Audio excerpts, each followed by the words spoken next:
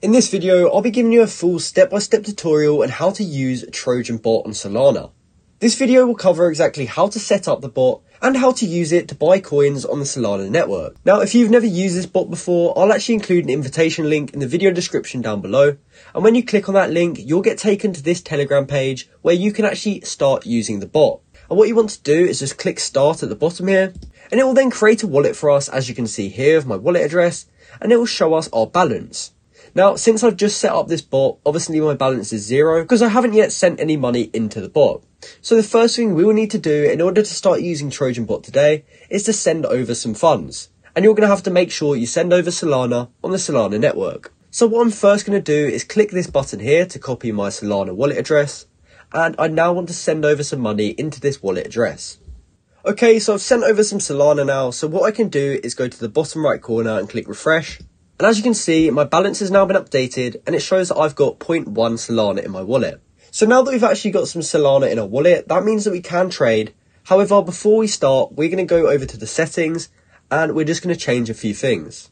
Now, the first thing we will actually see inside of these settings is fast or turbo. Now, this actually refers to your priority fee. And if we set this to turbo, that means we're less likely to get a failed transaction. So the first thing I'd recommend you do is actually set that to turbo. You can also do a custom fee to raise the priority higher. However, in my opinion, turbo works just fine. From here, we can see buy settings, so I'm going to click on this.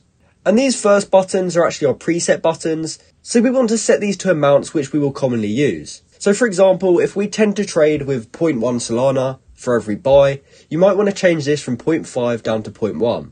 And you can customize all of these. So if you're never going to have a trade with 10 Solana, you can lower this down. And you want these set to amounts that you commonly use, as it's going to save you time when you actually go to buy. In terms of your buy slippage, you may want to raise this higher, but in my opinion, I keep mine on about 15 to 20%. However, if you're going for coins that are very volatile, you might want to raise this up. So we can now go back, and this time we're going to click on sell settings. Now, this is similar to last time. These two buttons here basically are presets for the amount that you want to sell. So obviously this button will sell 50% of what you have, and this button will sell 100%. Now for slippage, I tend to set this a bit higher, as you do want to make sure you are selling at the correct time. If your sell transaction fails and then your coin starts crashing, it could lose you a lot of money. So I tend to set the sell slippage to between 20 and 25%. But I'm just going to set it to 20 for this video.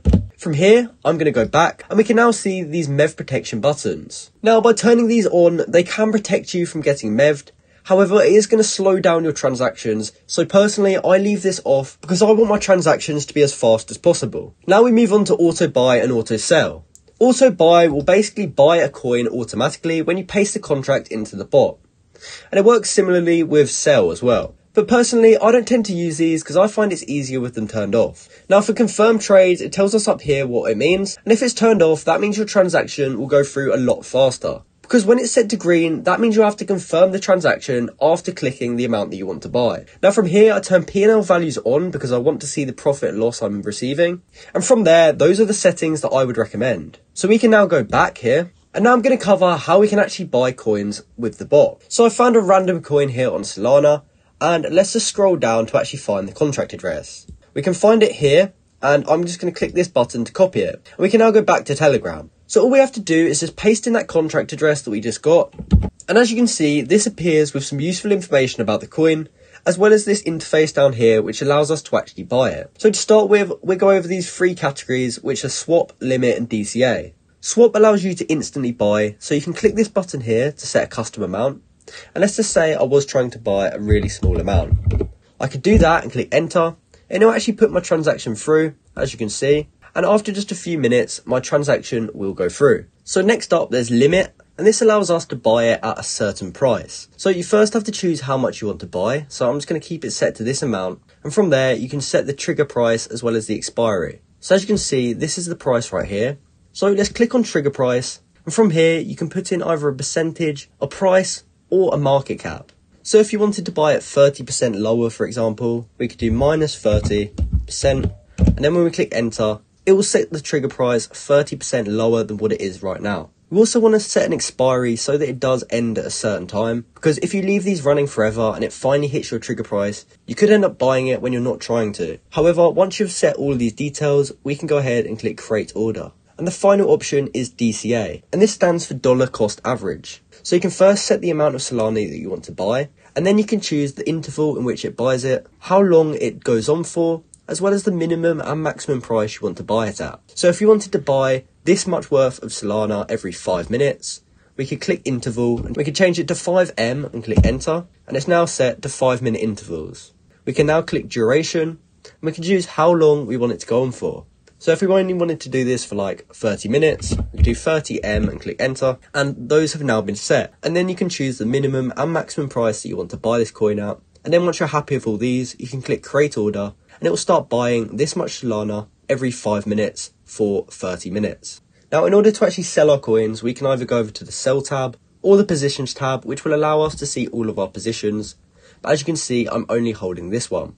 And from here, it allows us to buy more or sell more. Or you can click on sell, and from there it will show us all of the coins that we have. We can then click on this one, and then click start again, and it will now open the sell interface. So we can sell 50% or 100% with our preset buttons, or we can set a custom amount which we want to sell. And there's also swap, limit, and DCA on the sell part of this as well. Now, as I said earlier, there are limit orders and DCA orders, and you can manage those in these sections here simply by clicking on them and either editing them or deleting them. And then the final noteworthy feature is copy trade. And when we click on that, it allows us to copy the buys and sells of any target wallet. So if we had a really profitable wallet which we wanted to copy trade off, we could paste it in here, and it will actually allow us to copy the exact buys and sells whenever the target wallet makes a transaction. Now, if you want to learn how to copy trade and find profitable wallets on Solana, I do have another video on my channel that covers how to do that. So make sure you check that out if you want to learn how to copy trade using Trojan on Solana. Now, the final thing I will say is if the bot ever gets slow and it seems to not really process the transactions properly, you can use any of these backup bots by simply clicking on it, and it will then open up a new version of the bot which we can click start on. And as you can see, all of our details carry across to these different bots. So we won't lose any of our positions or anything. It will just basically be running on a different server, and it should hopefully make your trades a bit faster. But other than that, this has been my tutorial showing you how to use Trojan bot on Solana. As I said earlier, if you need to try this out for yourself, I'll include an invitation link in the video description down below, and that will allow you to access this bot so you can start trading on Solana today using the Trojan trading bot. So I hope you found this video helpful, and if you did, please comment down below to say it helped you out. Thanks for watching.